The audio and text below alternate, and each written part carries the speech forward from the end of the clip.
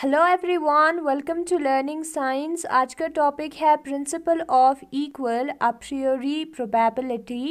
Bye priori we mean something which exists in our mind prior to its occurrence and independent of experience। priori का मतलब ये है कि कोई चीज़ जो हमारा दिमाग है उसमें पहले से है, कोई चीज़ जो हमारा दिमाग है उसमें पहले से है, बिफोर एक्सपीरियंस, उस चीज़ के रिजल्ट के एक्सपीरियंस के निकलने से पहले, वही है प्रियोरी का मतलब यहाँ पे। Suppose we throw a dice, now there is no law of mechanics which can tell us in advance which phase of the dice shell come up in preference to other faces। हम suppose करते हैं कि हमारे पास जो है एक dice है। Now जब हम इस डाइस को टॉस करेंगे, थ्रो करेंगे, तो हमारे पास कोई भी ऐसा लॉ नहीं है जो कि हमें बताएगा एडवांस में कि आंसर में क्या आएगा, कौन सा वाला फेज जो है वो आएगा as compared to the other faces. Thus, we postulate a priori based on our previous notion without any experimental experience that the probability of any of the 6 phases appearing uppermost is equal। तो हमने जो है क्या किया, postulate किया, हमने ये माना हमारे जो प्रीवियस नोशन है उसके बेसिस पर, बिना किसी एक्सपेरिमेंटल एक्सपीरियंस के, कि जो प्रोबेबिलिटी है किसी फेज के आने का वो जो है वो इक्वल है। जितने भी 6 फेजेस है उसमें उन सारों फेजेस का जो चांसेस है आने का वो जो है इक्वल है।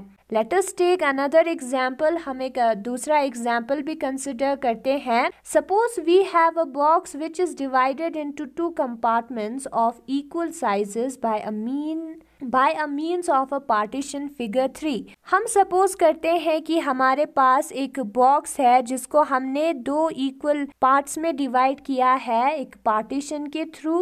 Let the coin is thrown from a distance so that it may fall either in compartment first और कंपार्टमेंट सेकेंड। अब हम यहाँ से जो है एक कॉइन को थ्रो करेंगे तो ये जो है कंपार्टमेंट फर्स्ट में फॉल होगा या कंपार्टमेंट सेकेंड में फॉल होगा, ऐसे हमें थ्रो करना है डिस्टेंस से। Now before throwing the coin we may think that the probability of entering the coin in compartment first is equal to the probability of entering the coin in compartment second.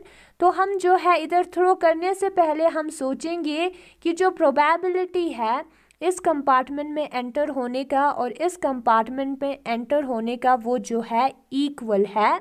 This principle of assuming equal probabilities for equally events is called principle of equal a priori probability। और इस principal को जिसमें क्या करते हैं, हम assume करते हैं, मानते हैं कि जो प्रोबेबिलिटीज है वो इक्वल है इक्वली इवेंट्स के लिए, उसी प्रिंसिपल को हम कहते हैं principle of equal a प्रायोरी probability.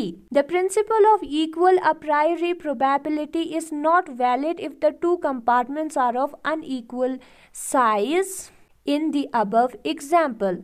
और ये जो प्रिंसिपल है वो वैलिड नहीं होगा अगर ये दोनों कंपार्टमेंट का साइज जो है वो इक्वल नहीं होगा।